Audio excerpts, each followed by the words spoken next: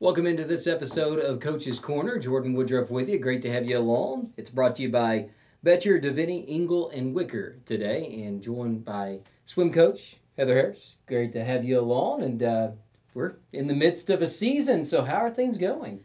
Uh, really well. We finished our dual meet season. My boys were undefeated. They were 7-0. My girls only lost twice. They were 5-2. We finished conference last Tuesday. My boys actually won conference, so they won the conference title for the boys, and then the girls came in second. Um, Not like being outperformed, just like more people on Enid. So kind of tough second place there because we were really hoping to get that done on both sides. I had 14 swimmers, no, 15 swimmers out of 22 that got all conference. Um, so that was exciting. It was really good into the season. Yeah, and when you look at now going forward, Mm-hmm. gets busy, right? We got some state stuff we want to get handled, correct? Mm-hmm. We have regionals on Saturday, and that'll determine who makes state, and then we have state on the 17th and 18th, and that's both going to be in Jinx. Yeah, all right, and let's talk about the competition when it comes to state. I mean, when you start going to the regional, it's tough, especially 6A Mm-hmm. swimming. So, talk about how you think you can compete. And you've seen a bunch of these swimmers and teams already this year. Yeah, I think we will do well. I know that some of our relays will definitely win some things on both of the girls and the guys side. I think we'll have probably about six individual swimmers come away with some wins individually, if not sweeping both of those events. I don't know how we'll fare as a team. I mean, we're hoping to get top three boys and girls this year, which I think that's a doable thing. We just don't have the numbers like Jenks and Right. Bartlesville. That's who it's gonna be. It's gonna be us three, and then Stillwater. Yeah, How Stillwater. hard is it going in and knowing your ceiling just because you don't have the numbers? I mean, that's what makes it, I feel like, tough with 6A swimming sometimes is there's a lot of schools that don't have the numbers as those others, and they get kind of an advantage because they're able to fill that team out. Mm-hmm. Yeah, I mean it makes it definitely difficult. If one person goes down, we don't have a lot to choose from. Um, we have three on both sides, three girls, three boys, who are extremely talented.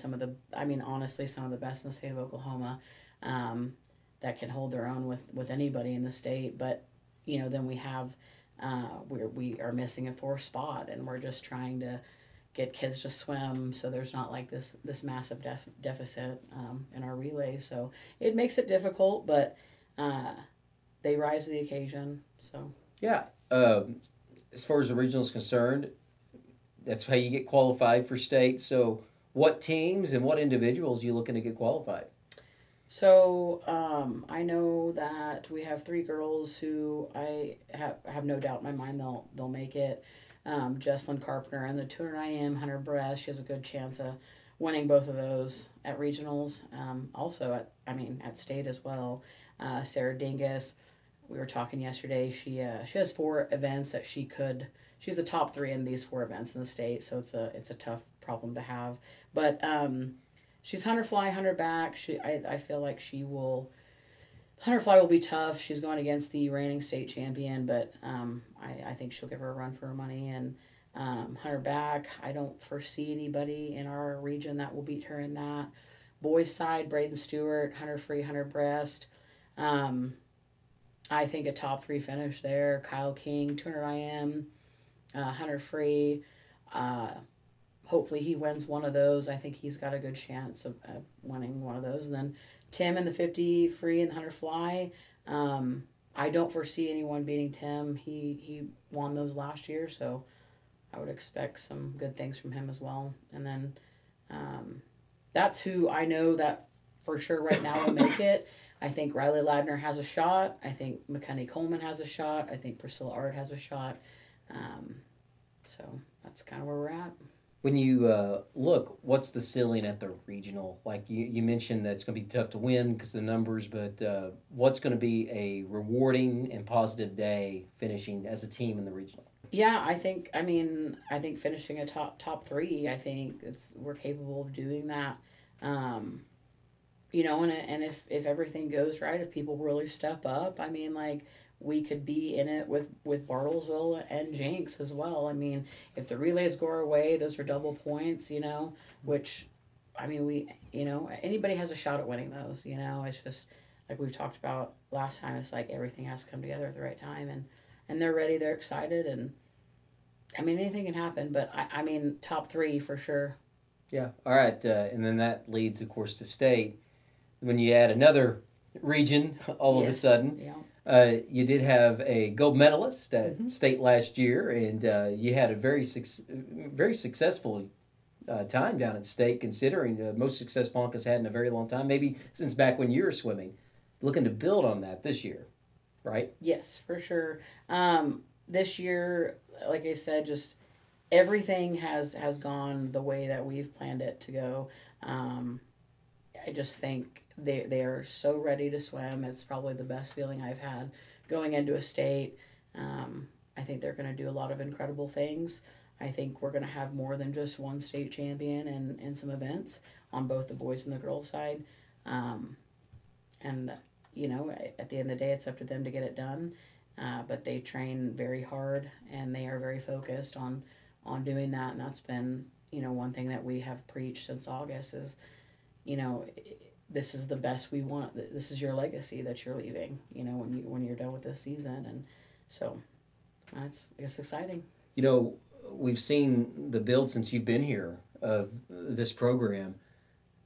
Why has it been able to have so much success, and why has it been a steady build up to really this point where it possibly could have be one of the best swimming years ever for Ponca City? Yeah. I think the success comes from like they have bought into my program. They have bought into what we're doing, and they know what they need to do to be successful.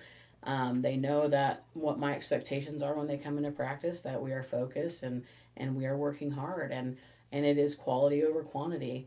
And I think knowing that I was a former Wildcat swimmer, and with my family as well, like being my dad was the head coach before I was, and I think that just like that resonates with people. And also like they most of them train year round, Yeah. and that puts them a leg above a lot of other high schoolers, and they know what they need to do to be successful, and they, yeah, I mean, just buying in and knowing they can. You know, sports in high school have become a 24/7, 365 thing. You see it, but there's athleticism involved in everything. But like we think about basketball, football, baseball, people playing year round with that, wrestling. But some of these sports that are very finite, as far as like a tenth of a second can be the difference in getting a scholarship or not. Mm-hmm. It's the year round. It may be more important in some of these sports than the others we think about, right? Because you're constantly improving yourself, and we're not talking about hitting a shot and upping your percent. We're talking about a tenth of a second's the difference in winning a state championship and where you're going to school. Right. Um, yeah, we went to a meet down in Texas with the club swimmers, and Maddie swam. She made it into the 50 free shootout, which it's a professional and amateur meet, so there were some professionals there.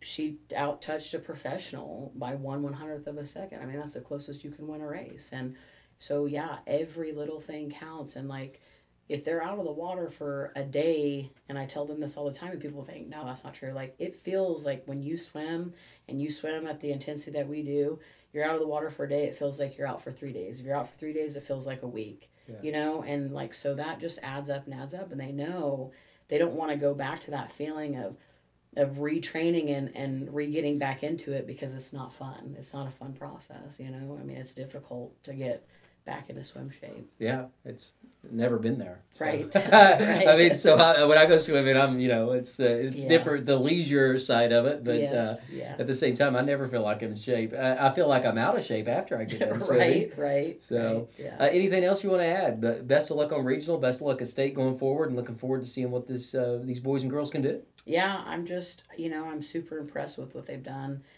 this season. I'm incredibly proud of them, and we have two more meets to really handle, and I just think they're going to get it done, and it's a really exciting time, and I'm hoping they bring back some good things. It's nerve-wracking, but it's also, when you get to the regional, this is the fun time of year because you are swimming for that gold medal. That's right. That's right. And I tell them all the time, like, you've already put in the work. Right now we're just like tapering down and focusing on the technique and all the little things for everything to come together. So that 1/100th of a second. that 1/100th, yeah. Yeah. They can make a big difference. Yeah. All right, well, Coach, appreciate your time. Thank you. Coach Heather Harris, today's episode been brought to you by Betcher, Deviney, Engel, and Wicker. That'll do it. Jordan Woodruff saying so long until next time for Coach's Corner. And until then, go Cats.